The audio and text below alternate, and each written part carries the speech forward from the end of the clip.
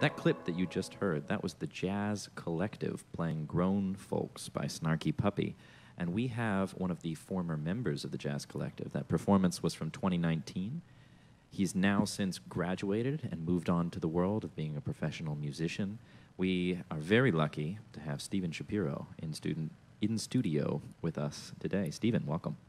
Thank you for having me. I appreciate Absolutely, man. I'm excited to hear some of the music that you're about to make for us. Before we start, maybe you can tell us a little bit about yourself, how old you are, maybe when you started playing music. For sure. Like that. So my name's Steven Shapiro. I am 19 years old. I have been born and raised in Miami my entire life. I've been playing music and in bands around Miami my entire life, a lot of it with Zach. And I love doing a lot of classical stuff. I love making my own arrangements, not only for solo classical guitar, but also for bands, etc. You know, awesome. That kind of stuff. And you do a lot of arranging work.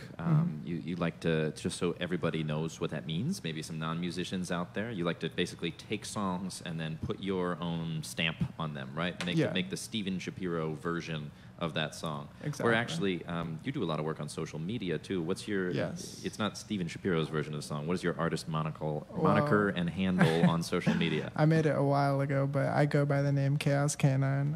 Chaos Canine, like the dog, right? Yes, sir. Okay, cool. So if you want to see, Steven makes these amazingly, beautiful videos that also sound incredible because they've got his solo guitar arrangements in them. Thank you. Puts them on Instagram and YouTube, and they're a worldwide sensation. So everybody go check out Chaos Canine on the socials. All right, Steven, so you're going to be playing some stuff for us today. Yes. We're very lucky for that. Why don't you tell us about the first song that you're going to be playing? Well, I learned this classical piece a while back. It's called Natalia Vals Venezolano 2 by Antonio Laura, and it's just a beautiful piece. Okay, well, I can't wait to hear it. Take it away. Thank you.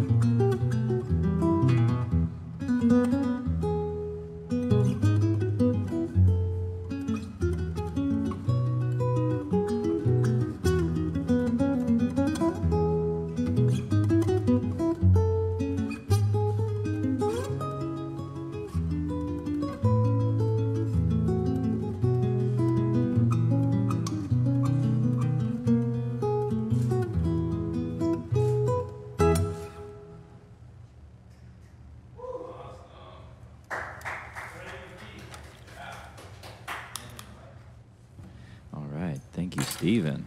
That was awesome. Say the name of that song one more time, just so that everybody can look it up if they want to hear that song. What was the name? It's called Natalia Vals Venezolano 2 by Antonio Laura. Antonio Laura. Beautiful. Really, really, really nice. Now, Steven, you play some classical. That was a classical piece, right? You play a lot of other types of music. How would you describe your influences or the music that you're interested in? Is there anything that connects those genres? Yeah, so, I mean, Since like a very, very early age, I've just been like fascinated by a lot of movie scores and original soundtracks, and especially video game themes because I'm a huge nerd.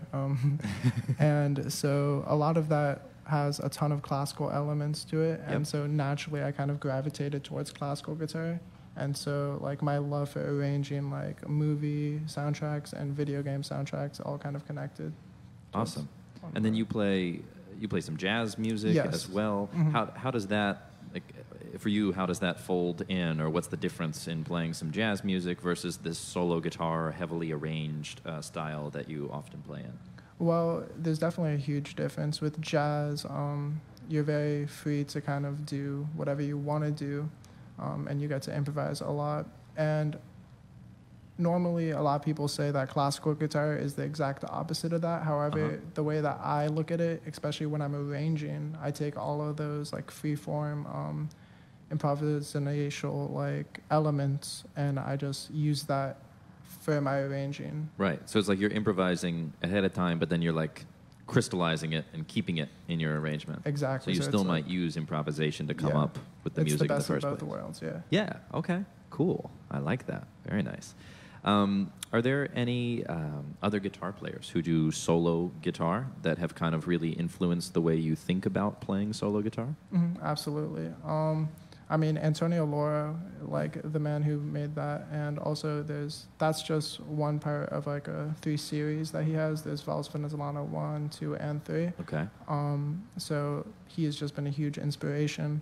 But also Joe Pass, he's a jazz guitarist, but he does his own chord melodies and arrangements, it's insane. It's beautiful. It's no secret to anybody who knows me. Joe Pass is the reason I started playing the guitar and playing jazz, and one of the biggest reasons I fell in love with jazz music. That's some special stuff.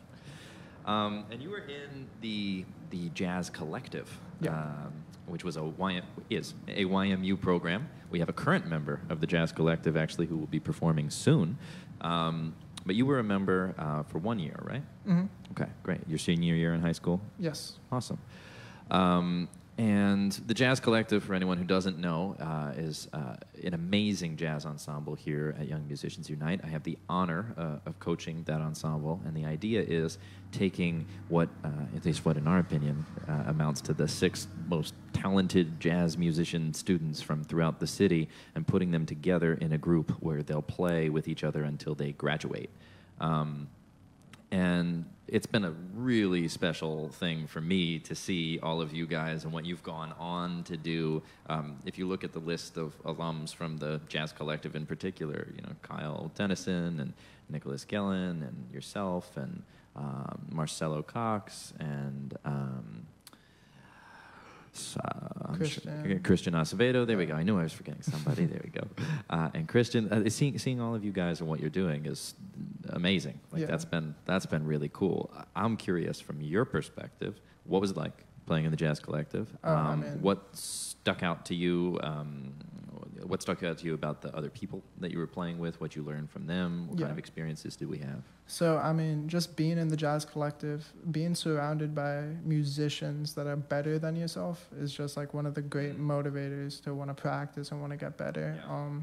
And you just like create like really amazing friendships, especially within the band, because you all are working on the same type of music. You all are constantly motivating one another to get better. And so that was just huge. But personally, my favorite aspect of that whole experience was just playing all around Miami constantly. We play at the Adrian Art Center, we played at PAM, and you get those experiences, which you can't get elsewhere. So. Yeah, I think that would be, if I were to say, one of the unique things that the Young Musicians Unite program does, especially our after-school ensembles. We're not taking the approach of let's just play some music. It's let's play some music as a band and approach this as a professional ensemble and play real gigs. Absolutely. And do real recordings and truly have that experience. And I think, at least for me, That's what I would have wanted when I was that age. It's just like as much as I can get my hands on as far as real tangible experiences in the music world. Absolutely. Were there any gigs in particular that stuck out to you about your time in the Jazz Collective, or any venues that were especially cool for you personally to play? Or I mean, definitely the Adrian Art Center, because like that's like one of the staples of like Miami, especially in the art scene. So just being able to play that like as an actual like professional band with like the other members of the Jazz Collective, I mean, that's huge. I mean, a lot of people older than the Jazz Collective at that time, they don't get the chance to play it. So that the fact that we were able to do it was super cool. Awesome, man. Well, I think it's time for another song. Yes. Why don't you tell us, you were telling us a little bit before about your love for film scoring, music, and video game music, and et cetera, and I happen to know what's coming next, so I know that that relates. Tell me about what we're about to play and how this solo guitar arrangement kind of came about. Give us the backstory. Yeah, so on my main Instagram page and YouTube, I do mainly, but not exclusively, a ton of video game themes and movie themes and just like a lot of pop culture kind of stuff, because I think that there's such amazing music integrated into like pop culture. And so one of my favorite things to arrange is from the Zelda soundtrack, because I personally think like it beautifully encompasses like a ton of the aesthetic and just everything. You can't have the Zelda games without the Zelda soundtrack, so I mean, it just makes it what it is. And so the piece that I'm about to play is called Great Fairy Fountain. It's from Zelda, and so yeah. All right, let's hear it, man. Take it away. Definitely.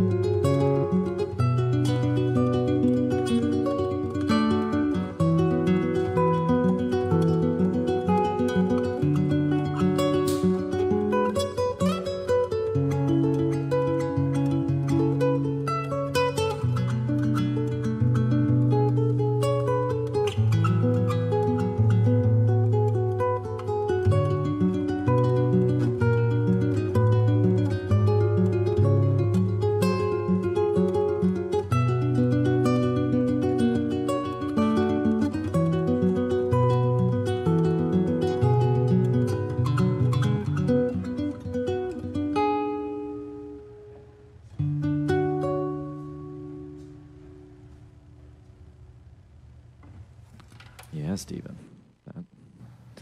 That was awesome, man. Thank you. Thank you. Here, pull that mic up real close to your... Yeah. Yeah, there you go. Perfect. Yeah. Okay. That was awesome. Thank you for that. So I wanna ask you, as a student from Young Musicians Unite, as a musician who's now a young adult, what would you say to other students who are starting in the Young Musicians Unite program? What kind of advice would you give them? Maybe you're thinking about if you had to give yourself some advice when you were younger and starting out as a musician, maybe only a year or two into your journey. That's definitely a very insightful question. I think the best advice that I would give myself is to just make sure to do what, like, you're actually enjoying and practice what you're actually enjoying. And I feel like a lot of musicians, especially at a very younger age, they get kind of lost. And one of the main reasons why they don't practice, one of the main reasons why they're not motivated is because they're not actually interested in the kind of music that they're playing, especially in the public school system. I mean, that has its own thing. But one of the great things that I loved about YMU is that I love jazz and I love playing in a band, so that really motivated me. And so what I would tell to those kids is to just be in a program that you legitimately enjoy. And I know that's the case in all the YMU bands, so yeah. Yeah, awesome. And then what if, I'm putting you on the spot today. This is, Okay. sorry, this is No what it's all worries. about over here.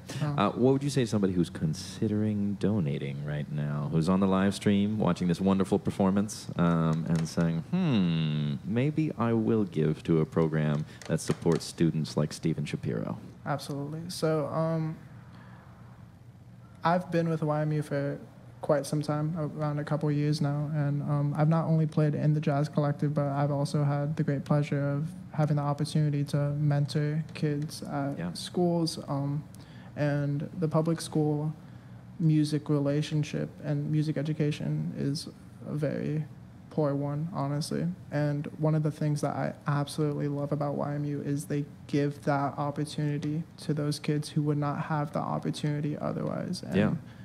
And I want to clarify something, too. I mean, I think, like, everybody in the public school system is doing their best. But the problem is sometimes, like, it takes a village to make those types of things happen. And so having mentors like yourself, students who have graduated now and are a few years into the world, come back and work with those students inside of the public school system is something really special. So I also want to thank you for what you've been doing to mentor our students. My pleasure. Work behind the scenes and et cetera. We really appreciate it. YMU just completely makes the public school education for music a lot better. So that's what I would have to say to anyone who is considering donating, which you absolutely should.